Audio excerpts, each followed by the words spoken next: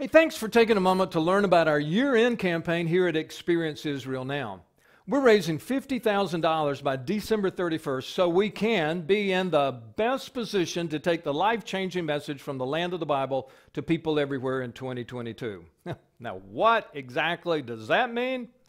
Well, it's hard to be specific when we're living in such a season of great uncertainty. Ever since the COVID-19 pandemic hit in March of 2020, all of our lives have been surrounded by uncertainty. But here's what we're planning to do in the next year and why we're raising money for these projects right now. First of all, and maybe most important, we'd like to get back to Israel as quickly as possible, hopefully in the spring of 2022, to do some more filming.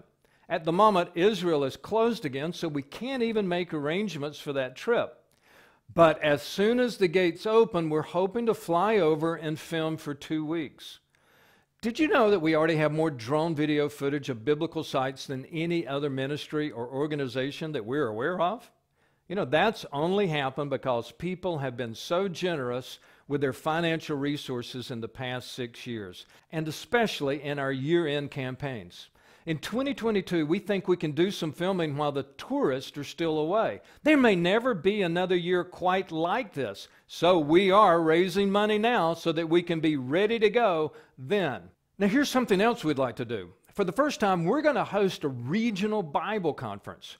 We're bringing in author Cindy Parker from Philadelphia for this event. She's going to help me teach for 2 days at Southside Baptist Church in Warner Robins. We hope this is going to be the first of several regional conferences. I can't wait for you to meet Cindy. She's a fabulous teacher. She was a professor in Jerusalem for 4 years, and what a great book has she written. You're going to love it. Having the funds to host this conference up front means we can keep the costs low for participants and make sure we get off to a great start. Another goal we will always have as a part of our year-end campaigns is getting more pastors and students to Israel.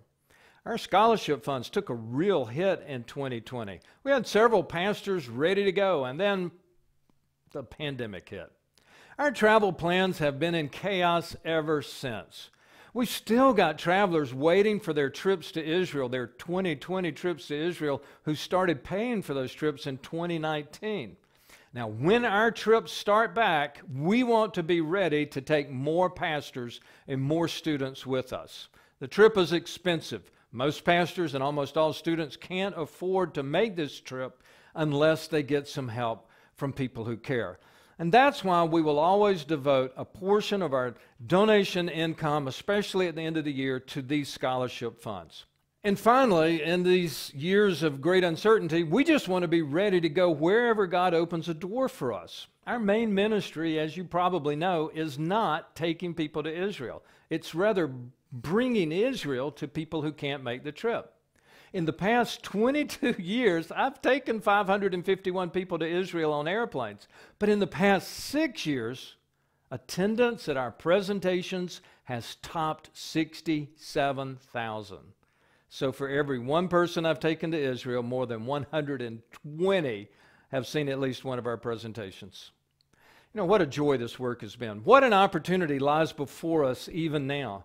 You know, just a few days ago, I was contacted by a seminary representative in Malawi. I've already had the privilege of teaching Bible geography with all of our EIN visual tools and resources. Already done that in Zambia. So the idea of returning to the southern part of Africa was really exciting.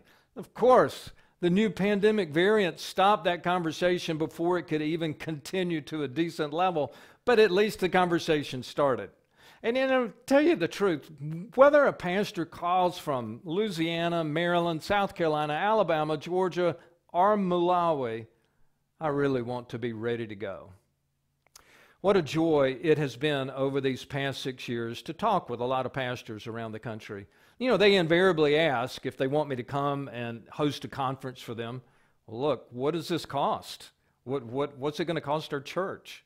And I get to tell them, I've got a group of financial backers. I've got a group of donors that have made sure that the only thing you and I need to talk about is what we'd like to do and when we might be able to do it.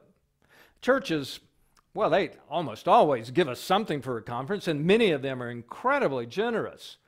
But we've never charged anyone for this ministry, not a school, not a prison ministry, and not even a church.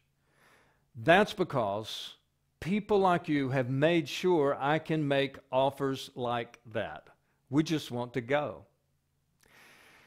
If you've made it to the end of this video, you're a very special person to me personally, and I appreciate you.